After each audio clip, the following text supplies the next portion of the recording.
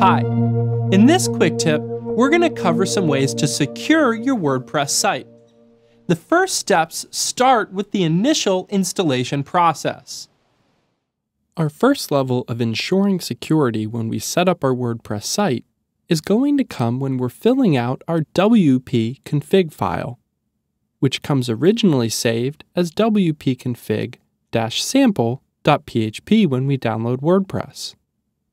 We'll go ahead, rename this file, removing the -sample, and then open it with our text editor, coming down to the section that asks us to define the database name, the user, the password, and then the host is where we're going to begin entering in our secure information.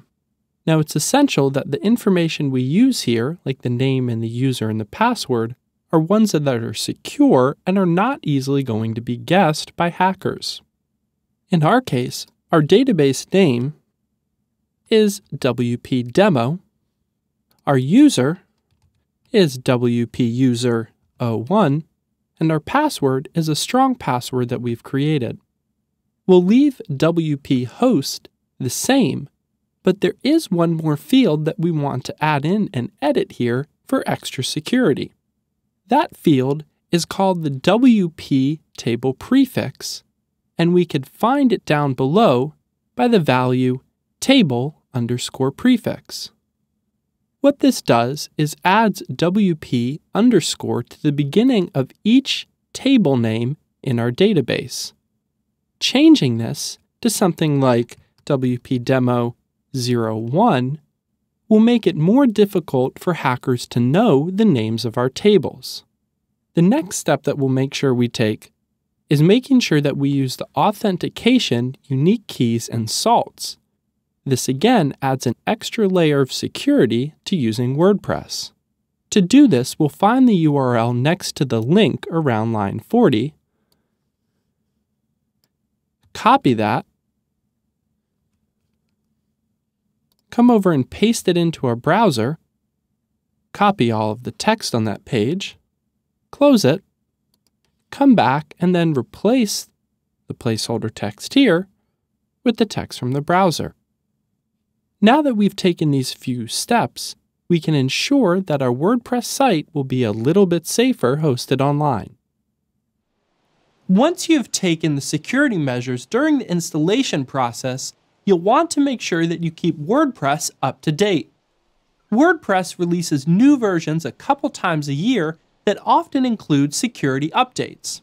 While in general you always want to keep your WordPress version up to date, you also want to make sure that your theme and plugins will continue to function properly when you upgrade.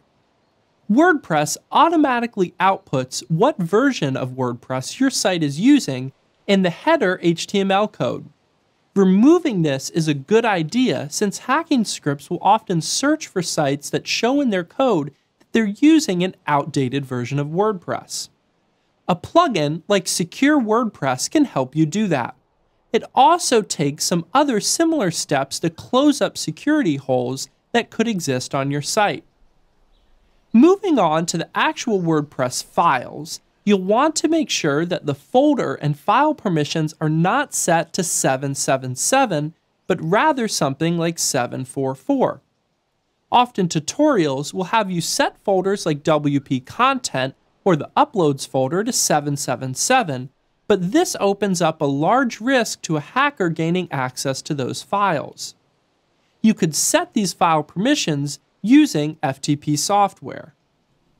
While all of these are great first steps, you could read about more advanced ways to secure WordPress on the WordPress Codex article, Hardening WordPress.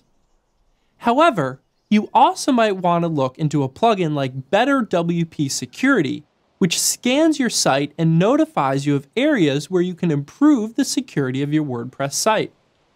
As a final note, I'd encourage you to keep an eye on your server to detect multiple failed login attempts to your site and the server. Thanks for watching, and remember to keep your WordPress site secure.